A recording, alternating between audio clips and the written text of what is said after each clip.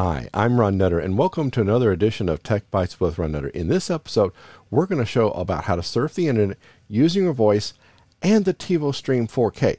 Now, what really excites me about this is that this is going to make searching the internet a little bit easier for those that have a challenge using a keyboard. Now, if this doesn't ring a bell right away, this, for those who have, say, Parkinson's, or know someone who does have Parkinson's, or otherwise has some challenges with typing on the keyboard, motor control issues, whatever, this is going to make it an option for them to be able to use the internet a little bit easier. Now, it's not going to be a solve-all solution, but it's an option, and it was something that really got my attention because I've had to go order now a second Tivo 4K because this one's going to stay in the studio so I can work with it, and I'm going to leave the other one in production because I've replaced a Roku. So I don't, with the way what this can do, I may go back to the Roku from time to time, but this just, I thought you really wanted to see this. Not rambled on long enough, I'm sorry.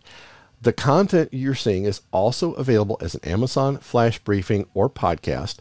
Please go to techbiteswithronnutter.com for more information. For any items mentioned in this video, there are affiliate links in the description. If you click on these links, I will get a small commission, but that won't affect the price you pay for the item. If you haven't already subscribed to the channel, please click on subscribe and enable notifications. If this video helps you or provides value, please click on that like button, thumbs up. Now, what we're going to do is we're going to go over installing a web browser, and you'll find in time I've got a lot of videos already planned for this, and the Tivo Stream 4K has that much potential. So we're going to install a web browser, and then I'm going to show you about accessing a website using your voice. And there's still some things that you're going to have to use what I'll call the trackpad here to do. But at least the voice will save you from typing some of those longer URLs. And some of them, we may have to find ways around. So let's go ahead and get started. Now I'm going to go ahead and let me take my 4K here, and I'm going to plug it into the video switcher, and I'm going to plug in power, and we should see, whoops, wrong channel. There we go. Okay, so now that's booting up. So it'll take it just a second here to make that happen. And if you catch me looking off to the side here, I've actually just installed a large preview monitor off the right to my left, rather, to see things a little bit easier. And lesson to self, next time I'll have this booted up, but I was trying to have it to where you could see it a little bit easier. Okay, come on.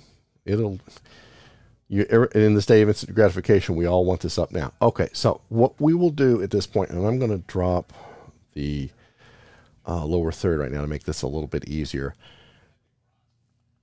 There we go. It took it a second for it to find this. So we'll go to apps, and we will see, is the browser up here? No. Okay. So we'll go to get more apps.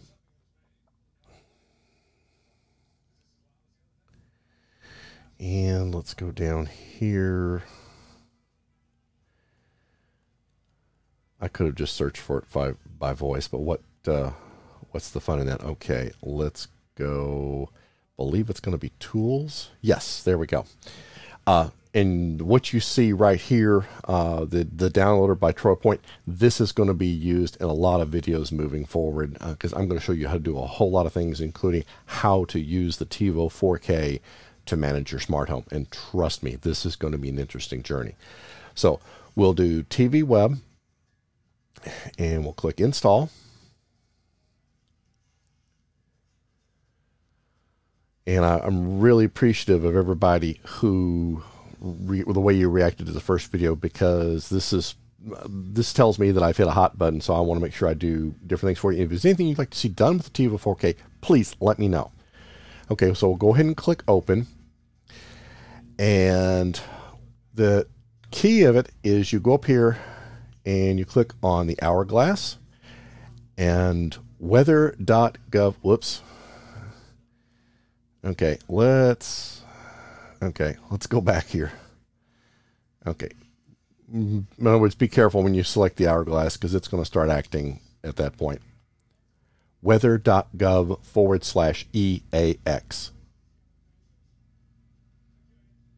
No, okay. Well, it got it there, but let's try it again here, because I when I tried this before. Okay, let's back out here. Okay, come on. There we go. I had to have selected weather.gov/EAX. Okay, it's apparently I'm speaking a little bit differently today, so I'm going to use the cursor pad here, but see, at least it found it. Now the other day it went right to it, so it at least gives you an option. And okay, so we've done that, so we'll go back out here, and apparently they're using Chrome. It says an older version. Okay, come on here. All right, and let's try this. weather.gov/EAX. Okay, let's try it one more time here. I'm not going to give up on this just yet. weather.gov/EAX. Okay, I just had to be a little more distinct with what I was saying. Okay, so we'll go back there. Okay, so the point I was trying to make is it will, sometimes you have to be a little distinct, and I've not done the voice training.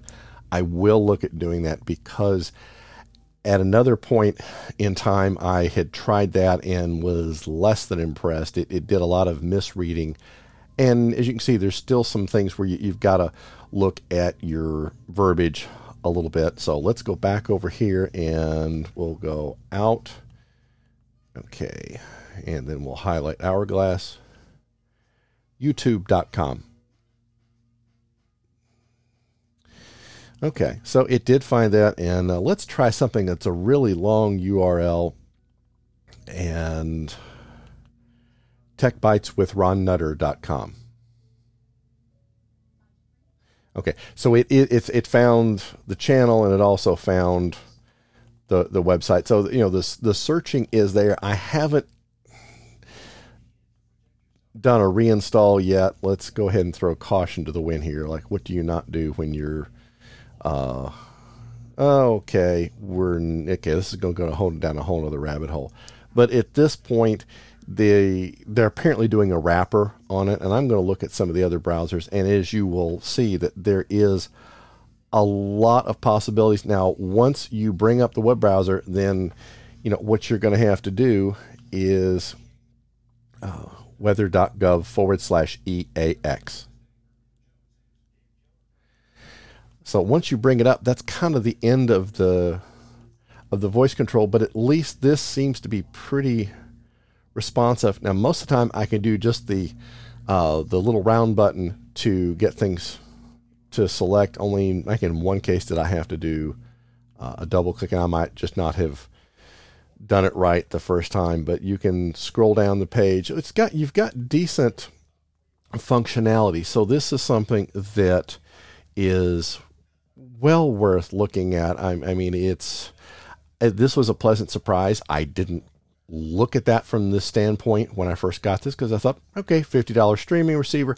Now, depending on when you're viewing this video, it may go up to $70. So if you haven't ordered one, please do so as soon as possible, because you want to get on that good pricing. And even at $70, it's a decent value. So that's pretty much got us to where we're going to be at this point. I've shown you how to install it with that browser, and I'm going to try some other browsers, but that was the one by default. And if we go back here, let's go back here, got to back out a little bit. Now let's just hit the master button and go all the way here.